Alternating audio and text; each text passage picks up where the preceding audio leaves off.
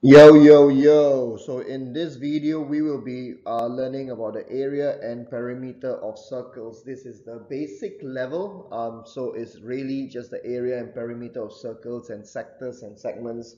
If you already understand what I'm talking and you know how to do this, you should skip this video. If you don't, then let's learn something. All right, so what is a circle? Firstly, you already know what the circle is, right? You have eaten a pizza before, haven't you? So this is a circle. Okay, now what are the things you need to know in a circle? Firstly, you need to know where the center is. This is the center, and this is what we call the radius. This is what we call the diameter.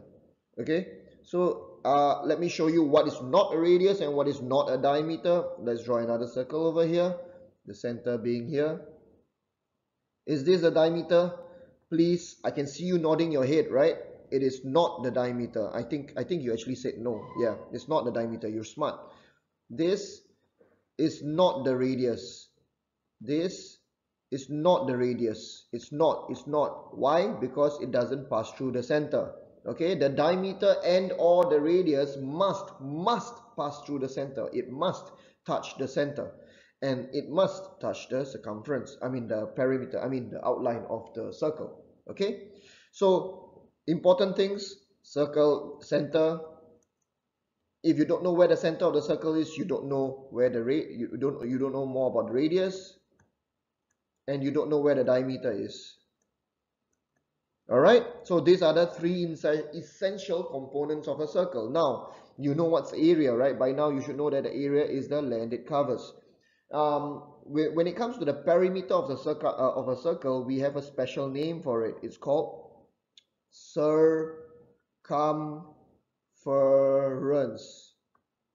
Circumference is the same as the perimeter of a circle. Now there is a small difference. I will explain it to you in the later part of this video. What is the difference between the circumference and the perimeter? Okay, if I don't, please remind me. Oh wait, you can't. So let's continue. Now again, circle. Another thing you have to know is, you know, this is the radius, right? And this is the diameter. So do you realize that the diameter is equals to 2 times of the radius? Yeah, basically diameter is equals to radius plus radius, or 2 times of the radius. So you should know that.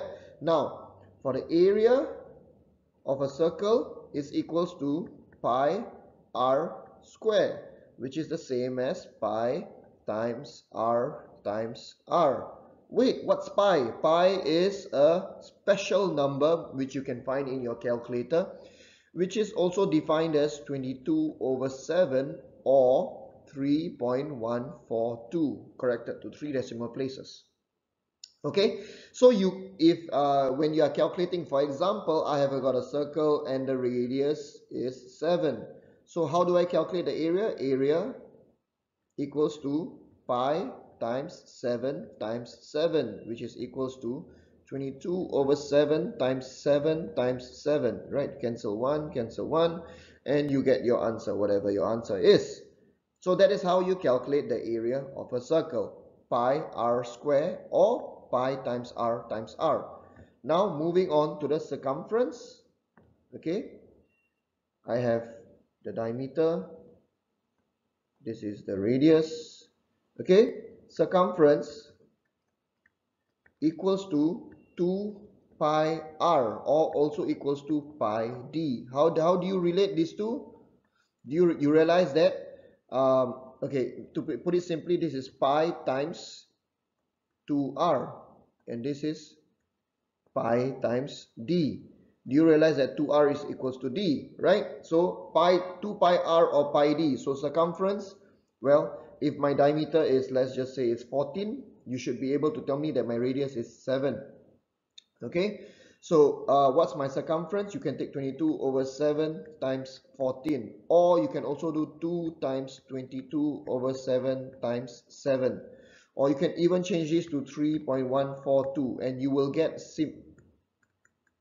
why am I using 22/7 over here? Because I can cancel.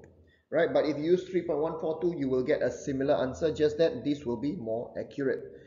So that is how you find circumference of a circle. Okay, a quick recap, a very quick recap. Circle, center, radius, diameter. Diameter equals to 2 times of the radius. Area is equals to pi times r, which is simplified as pi r square. Pi is known as pi, obviously, which is equals to 22/7 or 3.142. Circumference is equals to 2 pi r, or also known as pi d, because again 2r is equals to d.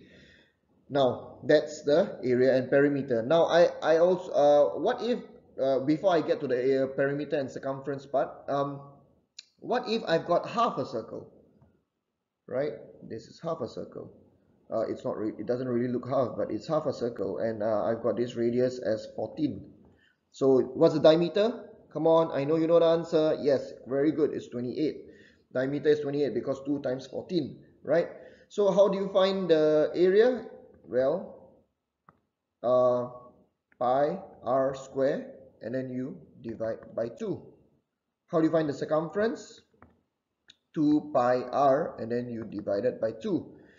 What if it's a quarter of a circle? Right? Then you just divide your area and perimeter by 4.